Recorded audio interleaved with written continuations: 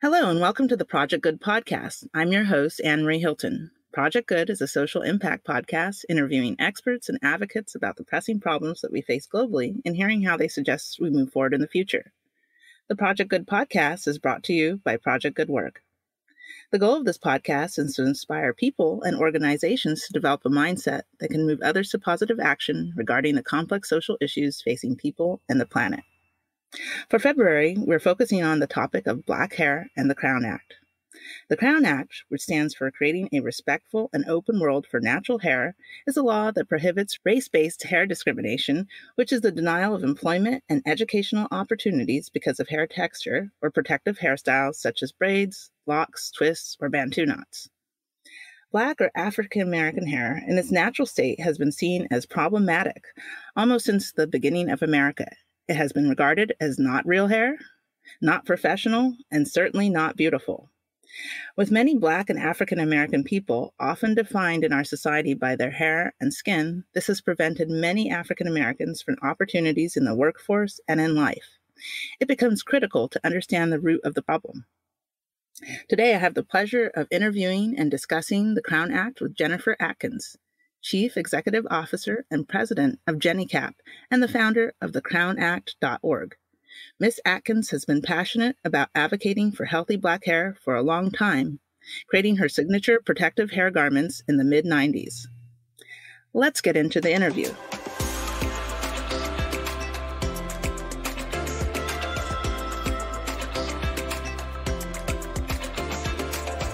Most non-Black or African American people are unaware of the fact that 80% of Black women say they must change their hair from its natural state to fit in at the office.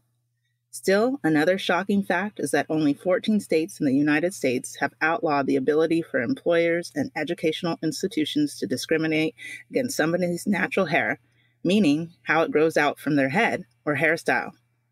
The Crown Act, which was created in 2019 by Dove and the Crown Coalition in partnership with then State Senator Holly J. Mitchell of California to ensure protection against discrimination based on race-based hairstyles by extending statutory protection to hair texture and protective styles in the workplace and public schools.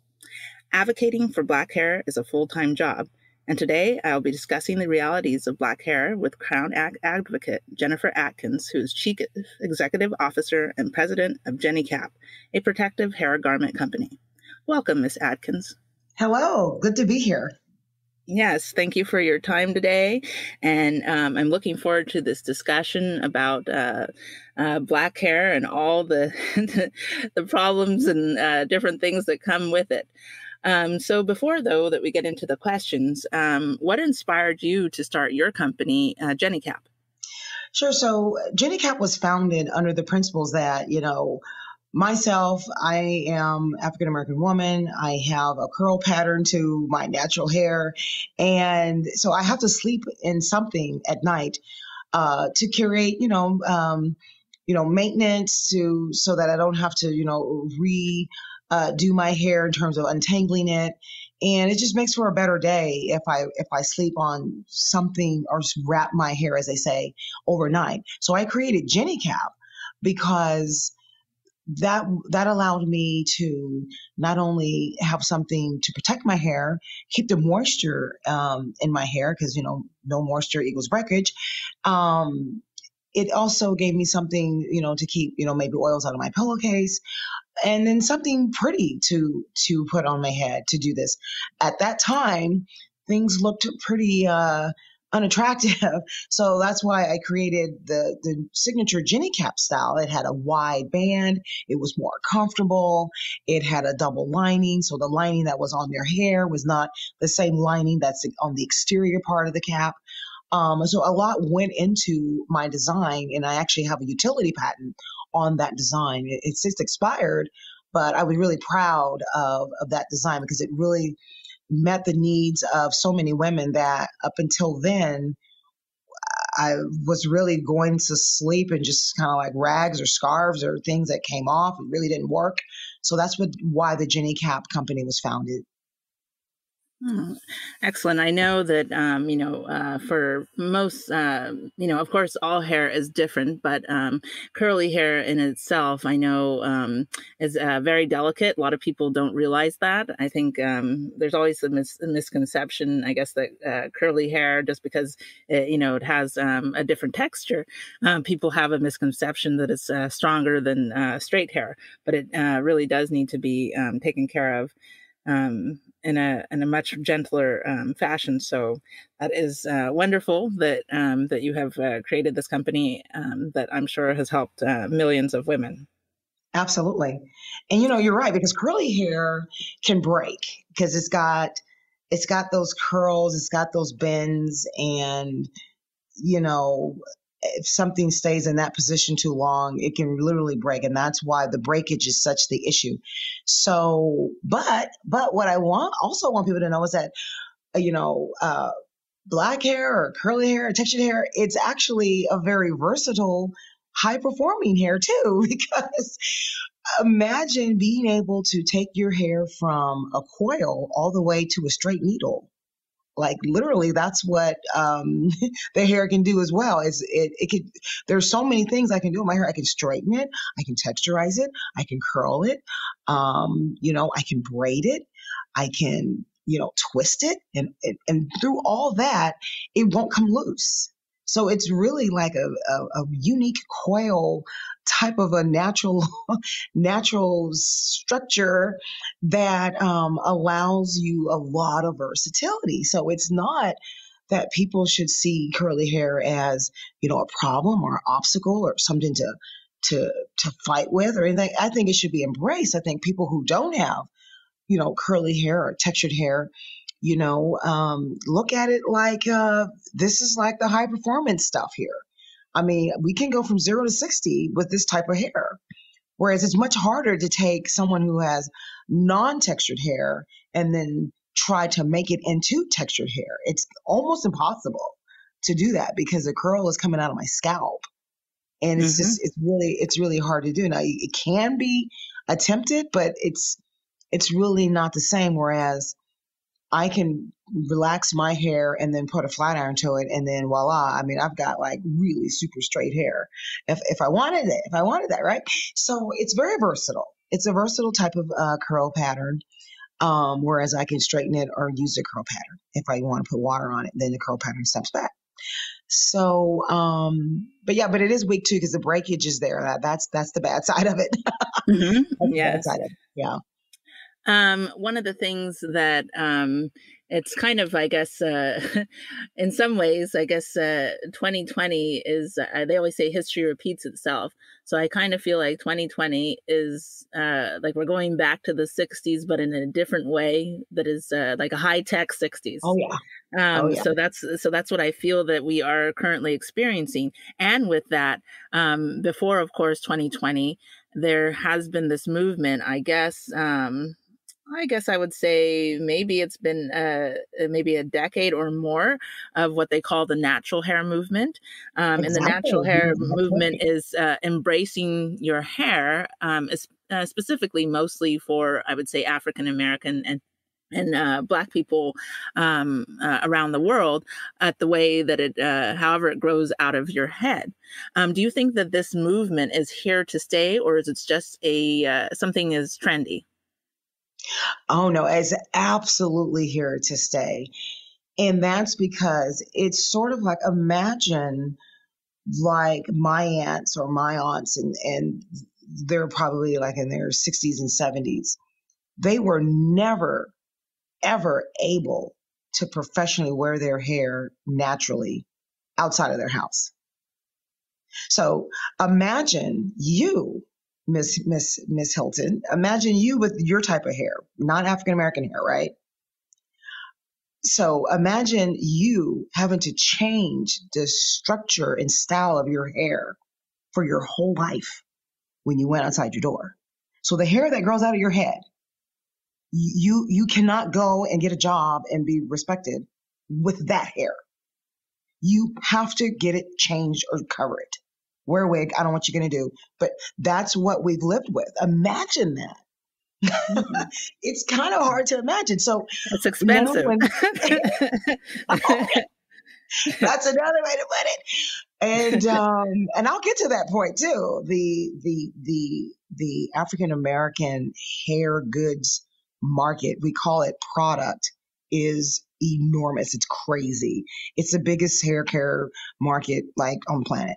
Like there's way more products for me than there is for you. Mhm, mhm. Because we can do like I said, we go back to that performance and versatility aspect. I can do about 10 things more with my hair than you could do with your hair.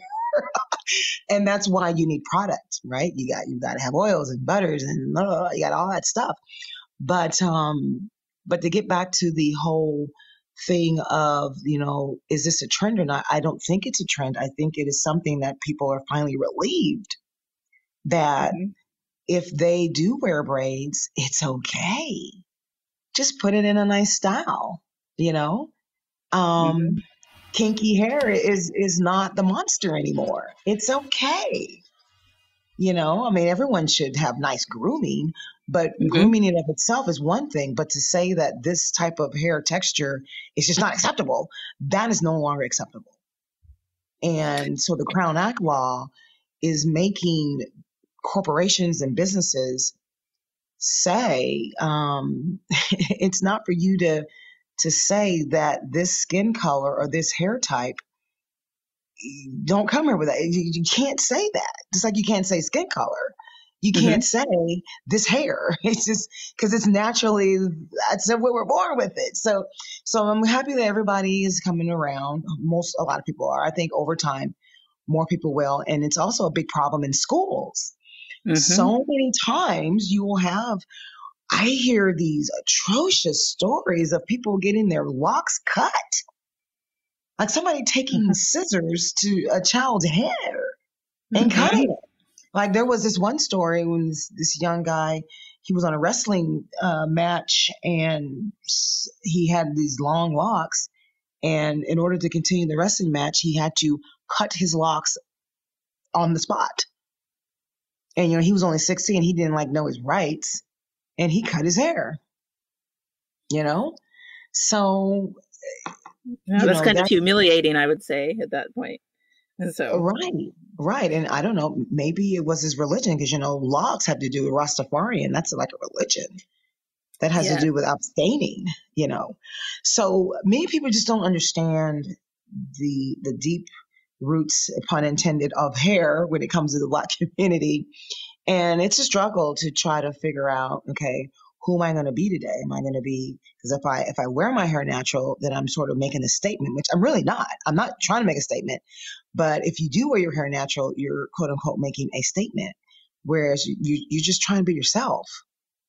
And so that's another aspect of the natural hair movement that we need to understand that I have the versatility to do that. I can go natural and I can go straight. And I'm the same person either way.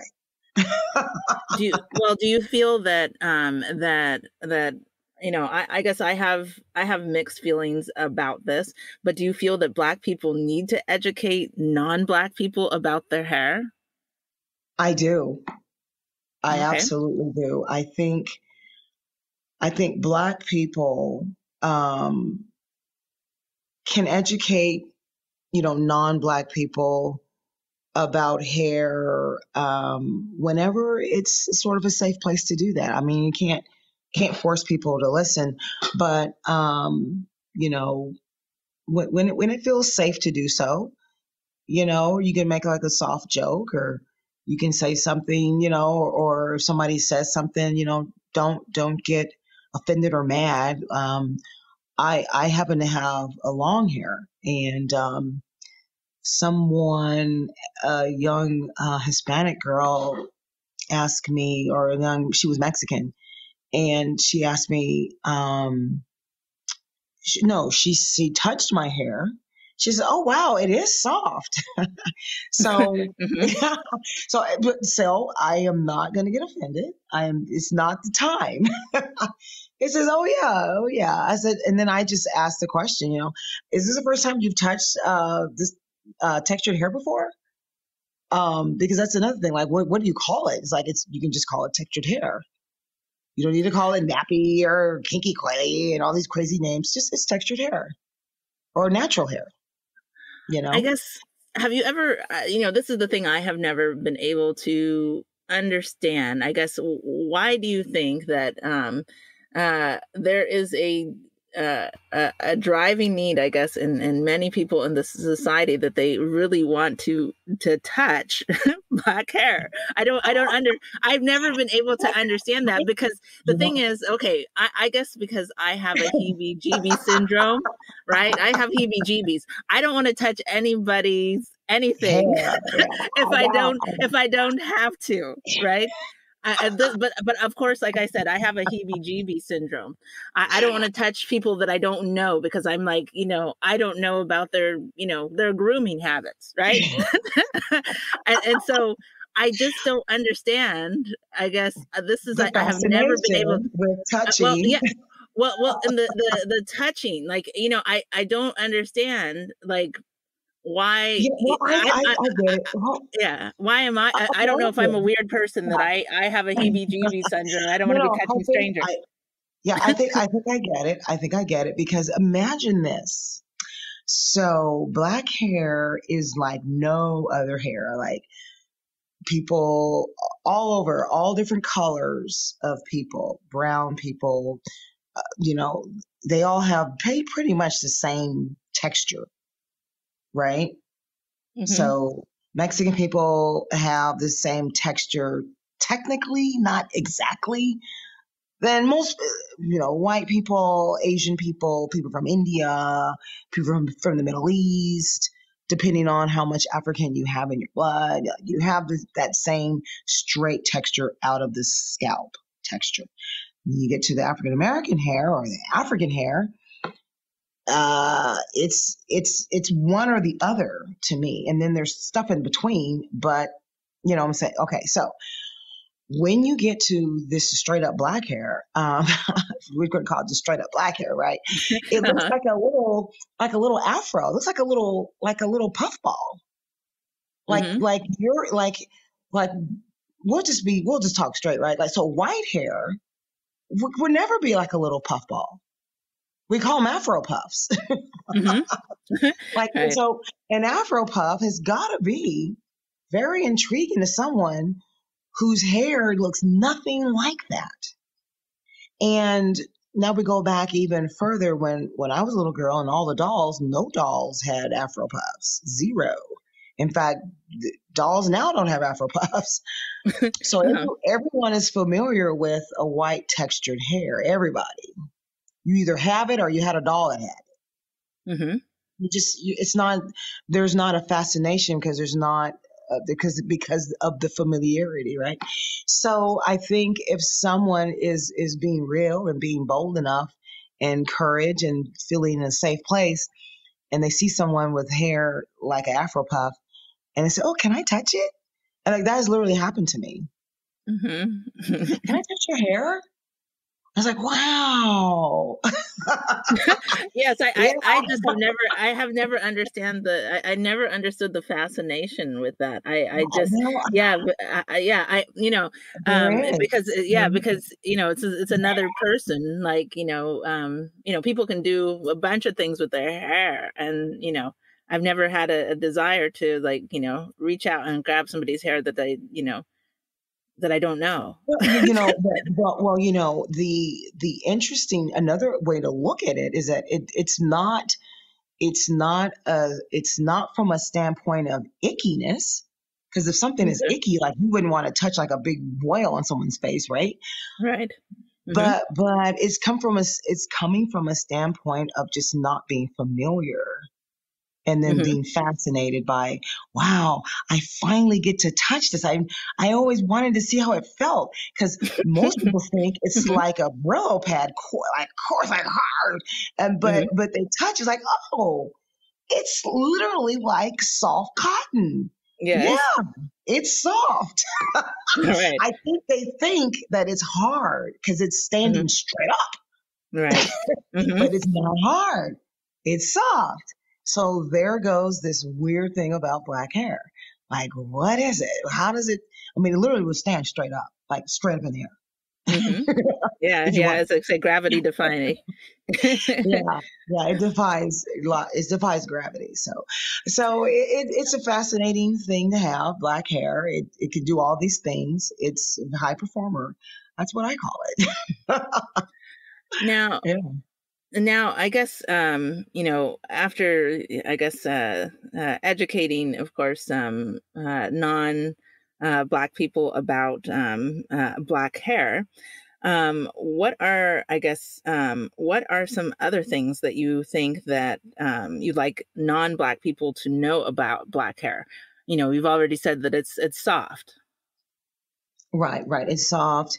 Again, the versatility and what you can do with it, depending on the different chemicals that you can put on it, you can bring it all the way up and take it all the way down. You can color it. You can do so much more with it. So it's very versatile. So it's soft, not hard. It's versatile, not limiting, and it's pretty. It's full. It's kind of like calling black hair ugly or limiting or disgusting or unacceptable is kind of like calling a pregnant woman's belly fat. It's Mm-hmm. no, it's not fat. There's something more going on here, right? Yes.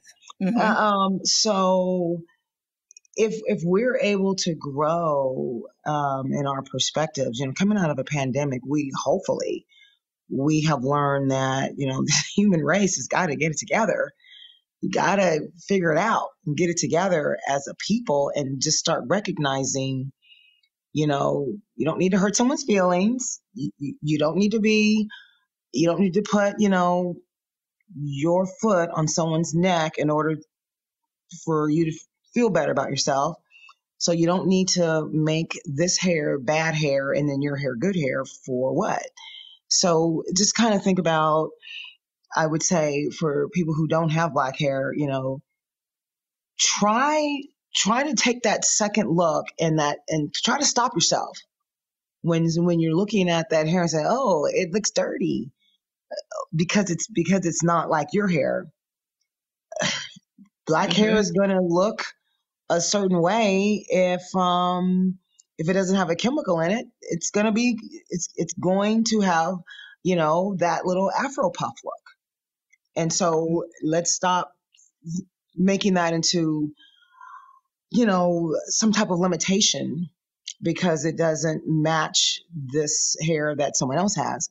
Let's stop thinking that way and start trying to maybe come up with a tool that you think of, like, okay, this person's part of the human race and we're all uniquely different. And isn't it wonderful that hair is on this planet and my hair is on the planet and there's things in between, and just keep it rolling.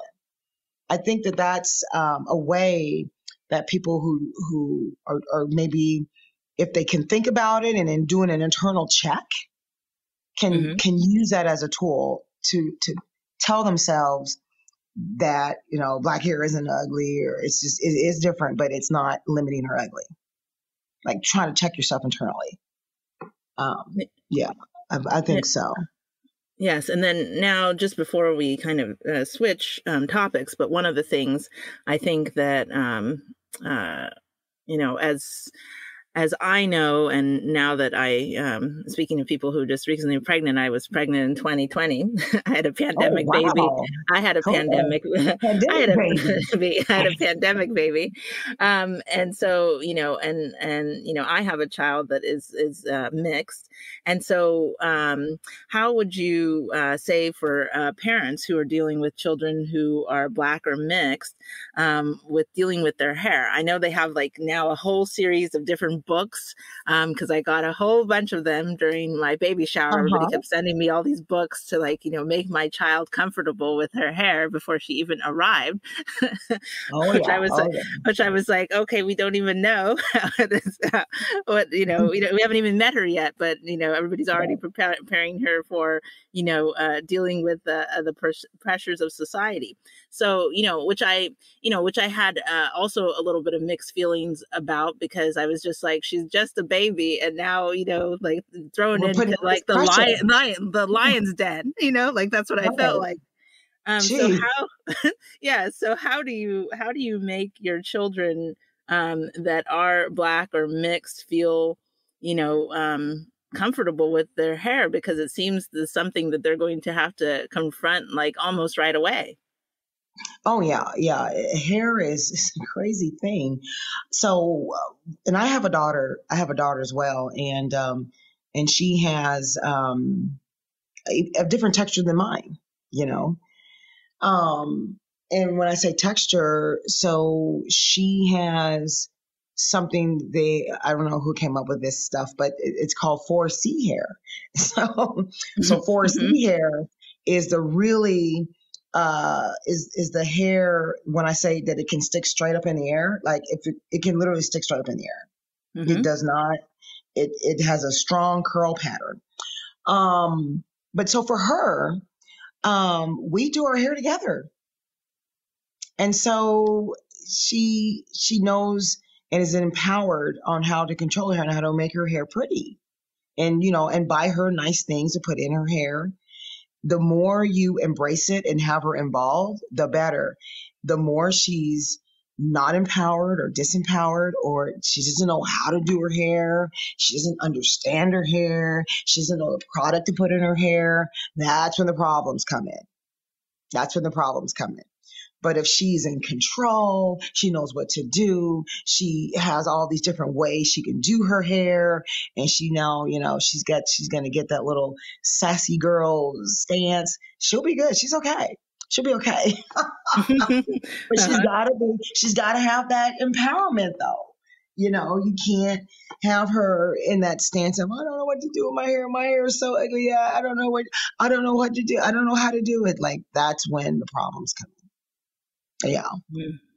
Yeah. So start early. Cause I mean, this is for girls of all ages, but definitely for girls that have curly hair. She can do more with her hair, but now we have to teach her all those things. And that's kind of the double-edged sword, right? You can do more with it, but if you don't know that, then now you're limiting yourself because you don't know. Right. It's kind of like having an Apple phone and all you can do is make a phone call with it. No, yes. you can do a whole lot more, but you have to be aware. You have to know what buttons to push and all that stuff. That's the same thing, especially when you talk about young girls with curly hair. You got to teach them early. And that's what we didn't. Let's see. When I was growing up, that's what we did. Like, I remember me and my sisters, we did our own hair like as early as 8, 9. Wow. By 10, 11 years old, we were doing pressing combs and curling irons and all that stuff. Wow, early. You guys started really early. We started early. But then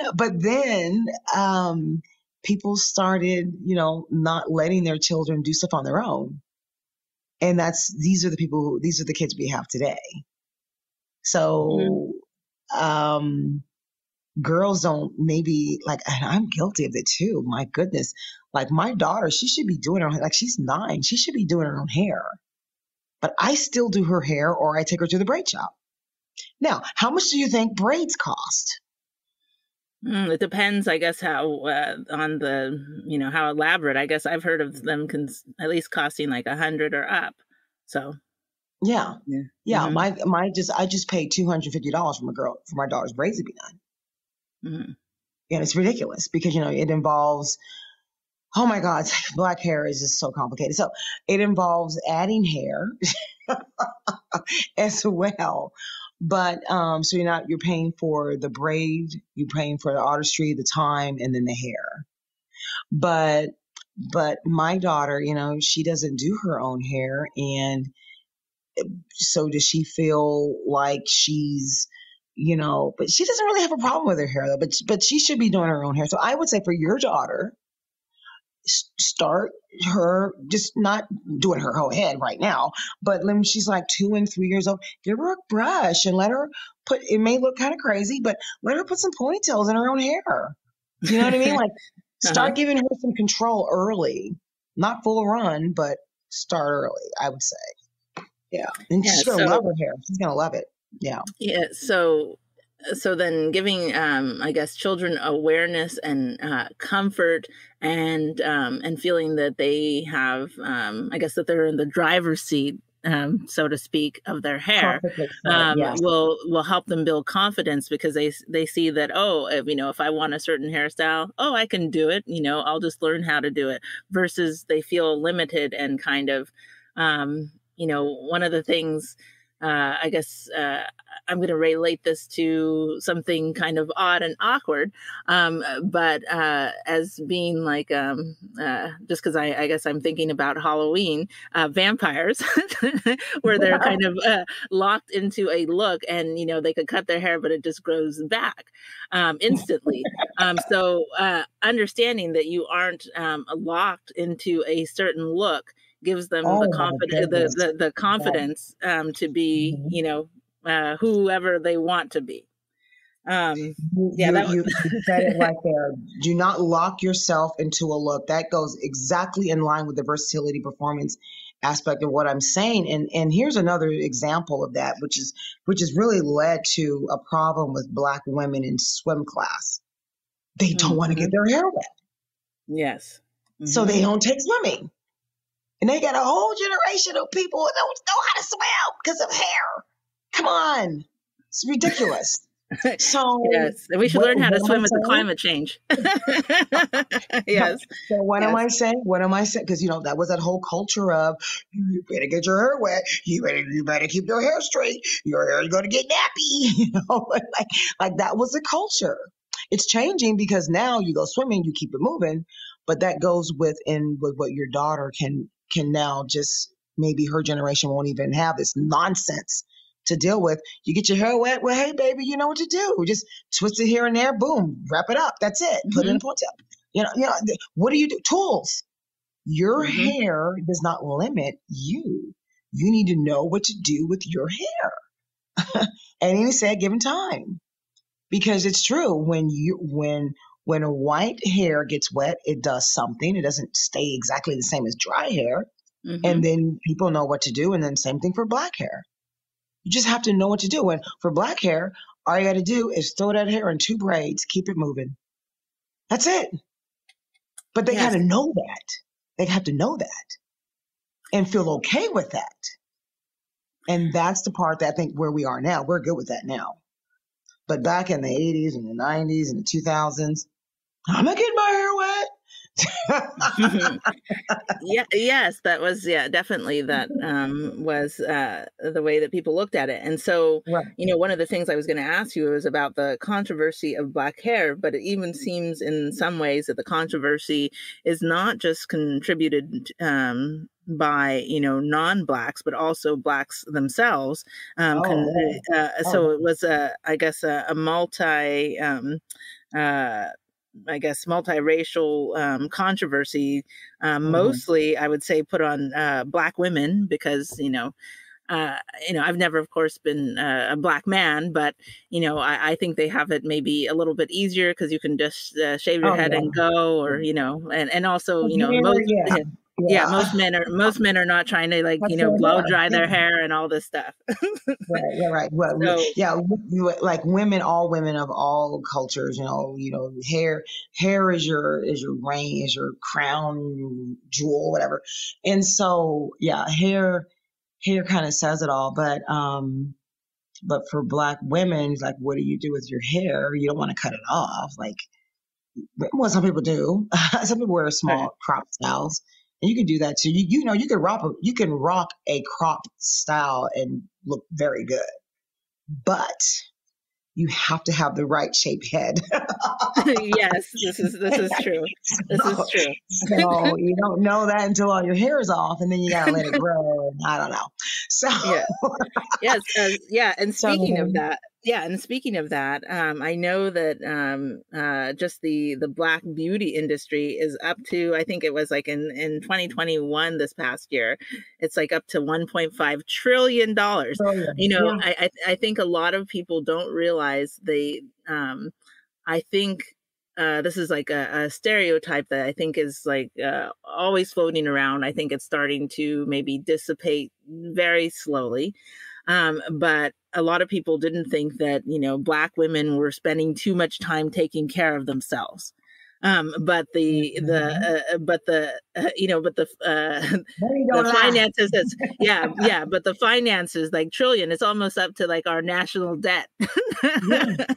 Right. So We are that's another misconception. very particular. Yes. People don't realize that Black women spend the A lot of most money. the most I tell money you what, taking care of themselves. well, I'll tell you what, I will match my product archive, library, or arsenal against anyone's. I've got so much crap, and I was like, "Oh, let me buy this. Oh, it's a pretty bottle. Oh, let me smell it. Oh, blah, blah, blah. Is this gonna work?" Because we have edge gel, edge cream, butters, and shea moisturizers, and serums, and spritzers, and leave-in creams, and leave-in sprays, and I mean, we have so much to put on our hair, and we have all the styles. So that's why we have so much product. Now, the problem with the product has another level in that Black people don't own the distribution industries of the product. So outside of Jenny Cap, the Jenny Cap is Black owned, but that's kind of tragic in that if Black people owned that market, that industry, or at least had more on the economic side of it. I mean, we're on the consumer side of it for sure. But the economic side of it is tremendous. It's huge. And I'm not sure how that all went down. Back in the 80s, you had product like Stay Soft Row and Namaste and Afro Sheen and Proline. Those are all Black owned companies. Well, those are all gone. They're all gone. And now you do have some Black owned companies that are making some product, but I just don't know where all this product comes from, but it is just tons of it. You can not go, like in the city of Chicago, for example, even Oakland or any urban type of setting, there is what you call a beauty supply on every corner. Now, when I'm in Chicago, so if I go on the south side of Chicago, I see that. It's crazy. It's beauty supply on every corner. But I have to say, I love the beauty supply. Beauty supply is a mecca. It's wonderful. Everything is in there. But you go on the north side of Chicago, which is mainly where not so many Black people live. Not as many, but actually, I mean, the north side of Chicago is very multicultural, but mainly white people, but also multicultural as well. But the point is, there are very few, if any, beauty supplies. This is kind of a crazy thing to notice. So the beauty supplies are definitely a thing for Black hair. And your daughter, when she gets big enough, she's going to want to go to beauty supply. Now, you get larger companies like Sally Beauty and even Walgreens. Walgreens, they have a nice selection of product. From the accessories to the protection to the actual wet goods. Anything you need, they got it. And you're going to need something all the time because you're going to run out. Yeah. Now, I guess one of the things, and this is just from workplaces, just leading into more of the Crown Act side. With all these, I guess, the flexibility and dexterity of Black hair, a lot of African Americans, and this is mostly, I'll just say, I'm just going to always include women because I don't think men are really dealing with this as much. Right. And so a lot of Black women, when they are in an office setting, I'm interested to see now that we're in this pandemic and how it plays out remotely, but I think it still is going to play out in similar ways, just because we are on video and things like that, that many African American women and Black women feel that they need to have their hair just straight to fit into the office culture. Now, And that has always, or I guess I would say for general, that was the standard of what is professional. And so that is something that I guess that I see a lot. It's not necessarily that people mind if you want to go and do something different with your hair. Most people are not getting upset. It's only really when it comes into in employment or in some cases, as we've seen the stories, educational institutions, high schools and schools, and unfortunately, in some cases, even at the elementary school level. Right. And so I guess is there such a thing as professional hair? In terms of just the structure of it being straight or non-straight, no. I think that's the whole point of the Crown Act law. Like, you need to accept my hair if it is not chemically or intentionally straightened. You need to accept my hair. I mean, just like you have to accept the fact that I have a nose on my face.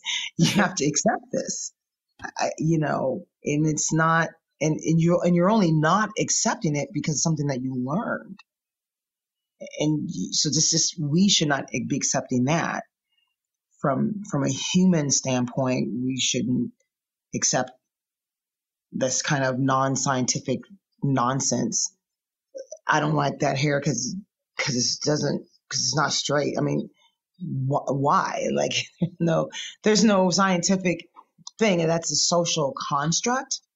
So there's no such thing as professional, non-professional hair. Now, there is such thing as a professional style, right? Mm-hmm. I do think that you have to be groomed. You can't be,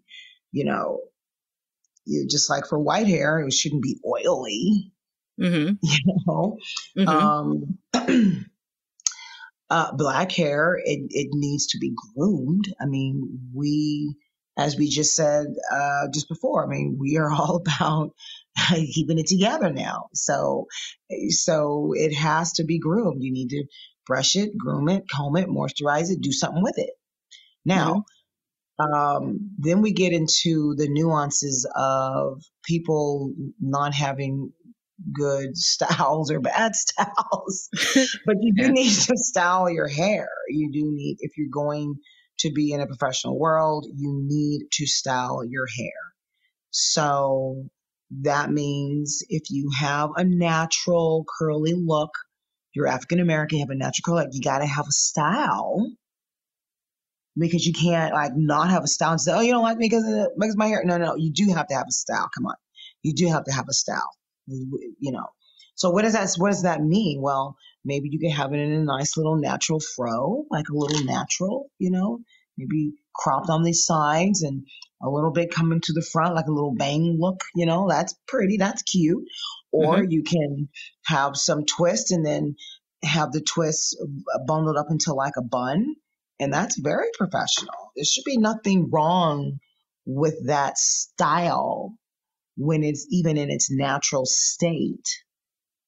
So I think that's where diversity and inclusion departments and hopefully companies that solve the civil unrest and sort of get the whole problem, if they can have a diversity and inclusion department or something in their HR playbook that they didn't have before 2020, now they have it now, that they can understand that, this Crown Act law and this hair thing, you just can't go around telling people, oh, your hair's not acceptable. Like, you're going to find yourself in a lawsuit maybe. So you got to look, you don't want to do that. So maybe what they could do is maybe have, for everybody, maybe make some rules for everybody, or don't make any rules for anyone. And that's to the extent of what professional hair in a workplace how you're going to enforce it. I don't know how you're going to enforce it, but the rules for me have to be applied to everybody, Mm-hmm. and definitely it cannot be, you have to straighten your hair. Now, what happens in the real world is, attractive people who know how to groom themselves, people who look good, they're going to make it. This is kind of how I think it's a human thing. Hmm.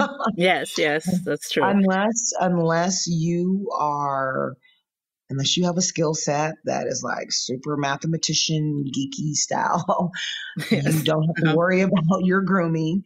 If you want to be in a corporate setting where you're dealing and talking to people every day, you're influencing people every day, people are looking at you every day, likability comes into play. And if it looks like you don't take care of yourself, people aren't going to like you. Right. Now, so to the extent Heebie-jeebies. that Yes. they're not gonna want to be around you. I don't know if they're gonna like you or not, but they're not gonna be around you because I know, come on. So I would say to any African American woman who's in a professional setting, corporate world, what have you, and you want to wear your hair natural, which is completely your right, create some nice styles. And no one would even know that it's natural or not natural. But you do have to have some nice styles. And that could be what we would call professional hair. Yeah. Okay. Yeah, that makes perfect sense. That yes, everybody must groom themselves if they're going to be working in the professional world. Yeah. Sound bites. You should be doing it anyways, even if you're just at home. But No brainer. but definitely if you're presenting and out there in the public, you should definitely groom yourself. No brainer. No brainer. um, Yes. I guess one of the big things is that a lot of people uh, are not aware of the Crown Act, but why should everybody care? Because currently, what they have, I think the last report that I looked at is that the Crown Act has only passed in 14 states, and it's still being considered by the other 36, so it may or may not pass, which is, it's great that it's passed in these 14, but it's still, we still have a ways to go. So why should people care who are either, black or non-black? Yeah, I think that the more equity, I think we're learning this, definitely here in Chicago. I think we're learning this. The more equity there is among us all, the more freedom of peace of mind that we have among the many. Everybody's not going to have peace of mind ever. That's just the human condition. But we want more people to live with, we should all want more people to live in equity. And that's what the Crown Act Law represents. If I can't earn if my earning potential is connected to my natural hair that comes out of my head, meaning my natural hair is going to relegate me to a $10 hour job for the rest of my life. That's pretty horrible. Yes. Like, so if I am a CEO, if I'm an entrepreneur, you know, more and more, and a lot of people are they're going to their own business, like these apps like TaskRabbit and Grubhub, like people are becoming their own person. But the more everyone can earn, the more everyone can benefit from those earnings of the greater earnings, right? Mm-hmm. Yeah. So, having 5 people with all the money and then sprinkling $5 among 2 million people, there's not a lot of generational wealth going on with that equation, right? Mm-hmm. So the Crown Act law is specifically about, I mean, it's a feel good thing too. I mean, we should all kumbaya and be happy, but it's really an equitable thing. It's about this person will not be able to get a job if she wears her hair like this. Now, is that right? And forget about it being right or not, she will not be able to raise a family because the majority of Black women, at least, like I think it's like 70 or 80% are single family or single parents. So how is this person going to raise a family, have a household when her hair will dictate how much money she's going to make. It's just one more thing for her to worry about. So everybody should be like, no, that's not good. We have got to do better. Because something as silly and stupid as, okay, your hair's not straight, your hair's curly, okay, I don't like you. Or your hair's not straight, okay, then you can't get this job. So, everyone should care because everyone should want equity. When everyone has equity, we all do better. Because now that whole earning potential goes up for more people. Now we can all, spend money among more people. Because that's really where we're going. I mean, this is becoming more and more of a society of independent entrepreneurs doing things. They have jobs, but then they also have these little side gig hustle things too. Yes. So the only Also, way, so the only way that type of world is truly going to work. I mean, I can't order Grubhub if I don't have disposable income. I just can't do it. Right. And right. so, the Jeff Bezoses of the world, even those guys, like everybody should want equity, that the summation is a greater participation of this whole thing that we call laissez-faire economics. We have got to have equity at the very, very, very rudimentary basic levels. And if we're talking about hair, that too. Yes. I know. That's why. It's money. It's about the money. Okay. Yes. So let's just stick with that. And then we can, do the thing because it's the right thing to do as well. But maybe people won't get that part right off. Yes. Unfortunately. Yes. No. I think people, because I always, one of the reasons I wanted to do this topic was because I was just like, I can't believe that like hair is such a barrier for so many other things in life, right? Like, yes. It's crazy to me. So I was like, we have to get to the, pun intended, I guess, or the root of this. So, maybe that should be the name of the show, the Getting to the Roots. Yes. Yes, indeed. I guess in all your experience, dealing and working with Black hair now, you've been doing it for some decades. What is the most remarkable thing that you have learned during your time in working with Black women and about Black hair?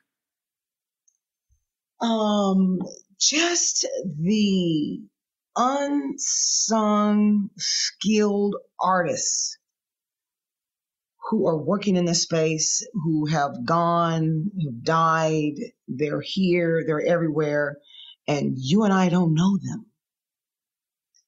And I go back to the fact that, we don't really own the greater global economics of it all. So there's doors that we'll just never go through,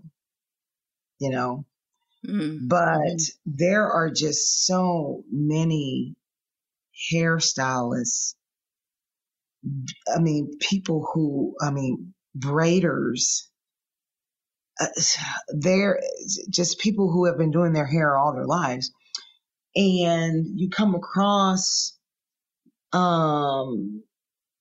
these different people through my professional side of things. I just come across all these different people and their skill set with Black hair. I remember one time I had my hair, I was going on a cruise and I had to have my hair braided. And I didn't think they could do it, but they said they were going to do it. They did my hair in 30 minutes. They braided my hair in 30 minutes. One girl took one side, another girl took another side. And their fingers looked like little bitty, looked like little machines. They were like, they were like, it was like amazing. Like maybe someone should develop a machine. Because their little hands were moving. Just stuff like that. those are the things of, because it's in this really closed world of Black hair that only we know about it, and it's just a norm for us, but it really is miraculous, kind of crazy cool stuff. Like maybe there should be a reality show, I don't know, but it is just the stuff that goes on in these hair salons, the artistry, the knowledge, the talent, and it's just normal. It's just normal. So Wow. that's the stuff I would have to say. I would have to give a shout out to everybody out there, the Black Haircare, I guess, service providers. Shout out to them because they're out there every day doing people's hair. Getting your hair did.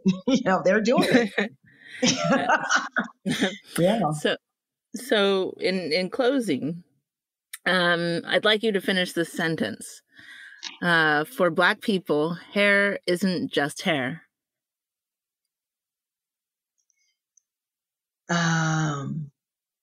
It's survival or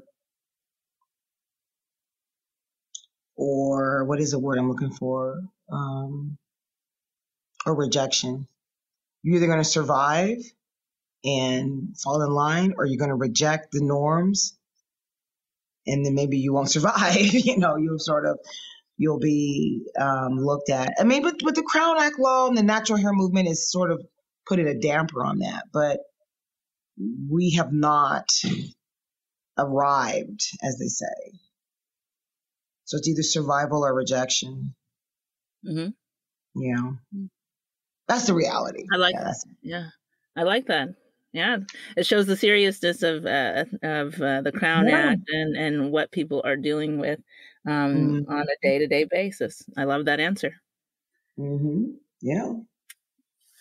Well, thank you so much. Yes. Well, thank you so much for your time. So thank you, Jennifer, for your time and insight. If you'd like to learn more about Miss Atkins, go to jennycat.com. If you have a passion for an unserved community, a social justice problem, or simply want to change minds, contact Project Good Work at projectgood.work to start your project of change today. To our listeners, thanks for tuning in to Project Good. We're focused on what matters.